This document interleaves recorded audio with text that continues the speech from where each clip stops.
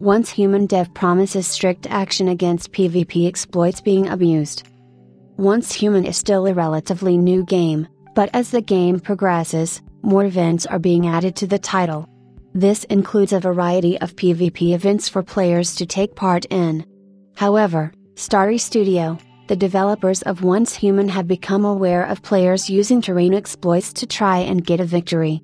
As a result, Starry Studio has promised strict action against those who are aiming to undermine the fairness and enjoyment of the game in the Prism vs Clash PvP mode. With the latest update to Once Human, this game has now rivaled games such as Rust, Days and 7 Days to Die on Steam storefront, but the use of terrain exploits has become a consistent problem for those wanting to engage in PvP.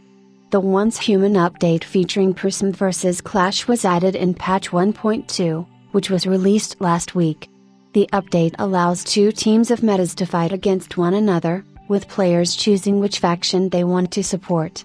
Then, the players have to fight to claim prison deviations. While this game mod would typically be a lot of fun, the servers are currently plagued by players who want to exploit the terrain features, where players climbing mountains or hiding in bodies of water can become near invincible. As Starry Studio is now aware of the situation, they have said that they are intending to take strict action against these violations. While a lot of the time, these sorts of statements are quite vague and don't explain what the action is, Starry Studio has specified what they have in store for those violating the rules. Once any of these violations are confirmed, it will wipe all points earned by the offending character, and the player's account will be banned for a minimum of 30 days. The bans will be extended if that doesn't act as a deterrent.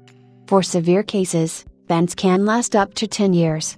On the official website, the developers have also posted all characters who have been banned or reprimanded thus far for exploiting the game. Starry Studio has asked those who catch offenders in the act to take a screenshot of the character and submit a report using the in-game customer support tools. In the meantime, Once Human developers are working on adding a new detection system for prison deviations. The units will no longer be able to be placed in water.